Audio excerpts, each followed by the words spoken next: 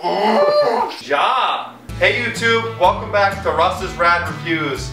Today we've got the Rolling Stones' Let It Bleed. Originally released in 1969, this is the 2002 reprint on the ABKCO record label. And to help me review this album today, we've got the one and only Stony Tony. Go ahead and introduce yourself. My name's Stony. Stony, Tony. He's right. We're going to talk about the cover and the inside sleeve. Tony, go for it. It took me a while to figure out like what is even going on, because like the front just like the full cake and like all the record and all that, and then the back was like a piece taken out. It's like all messed up. So I give this thing like a 8 out of 10. I'd say. When I first saw the album, I was really confused. I was like, what the heck is going on here? But that's one of those album covers where it kind of grows on you.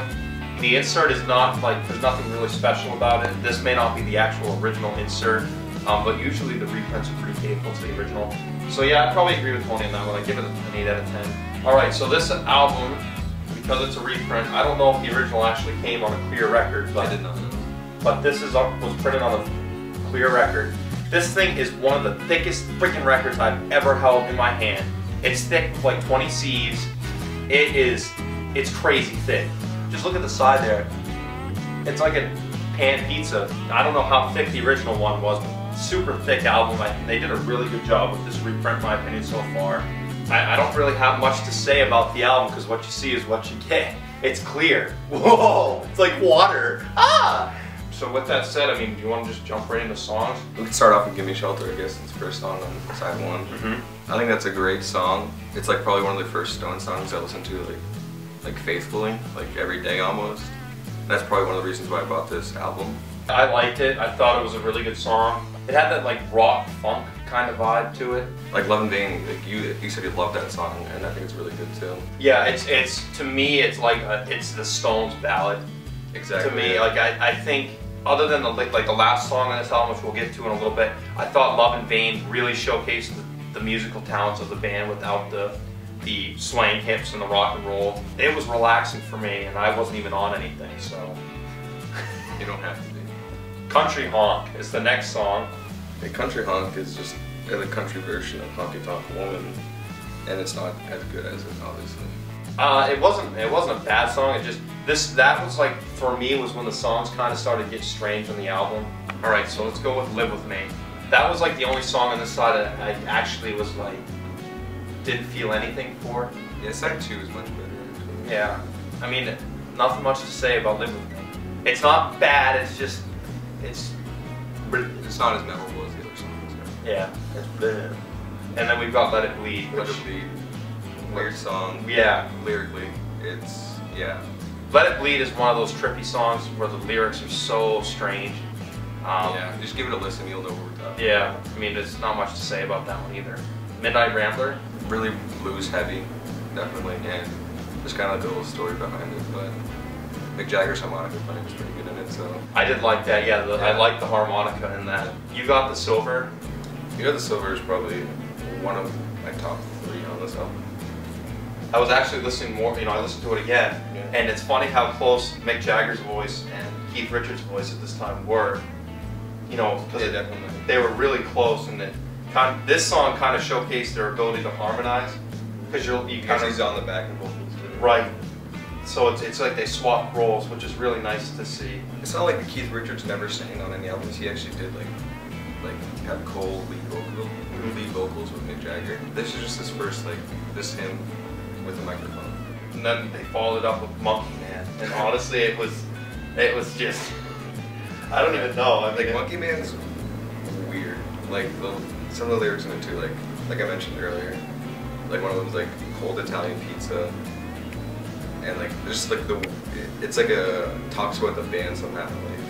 I don't know. I think this one really showcased the emotional side of the band. That's my take out of it, because you go from "Monkey Man" to "You Can't Always Get What You Want," and that's my favorite song on this album. Yeah, like the choir in the background just amazing.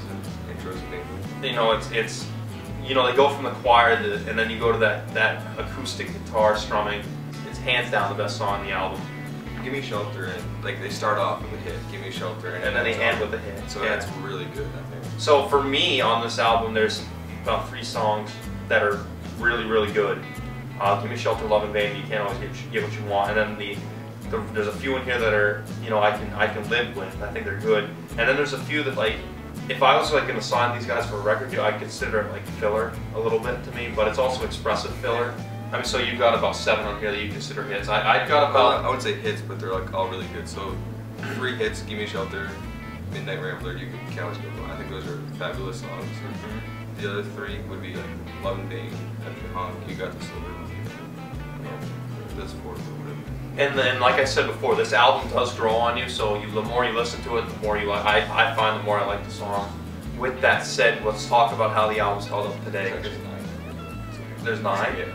No, there isn't. 1, 2, 3, 4, 5, 6, 7, 8, 9. For songs, what are you thinking? Because like this is probably not my favorite album by the Stones, even though it's one that has a special place in my heart because I started listening to Stones. Give Me Shelter. I give it an 8.5 probably for songs. Yeah, I was gonna say about an 8 for songs. There's 3 songs on here that are amazingly good. Exactly. Give Me Shelter is one of them. You Can't Always Get What You Want, and you know, Love in Vain. You can't argue that those songs aren't good. And then you get a few of the other ones that you mentioned, you know, Monkey Man and You Got the Silver, that kind of elevate that score. So yeah. So some people view them as filler. I view them as like they're just having fun. Yeah. Yeah. I mean, and they're allowed to do that too because at this point they were already established as a well-known band. So exactly. You know, they're allowed to release an album with having fun.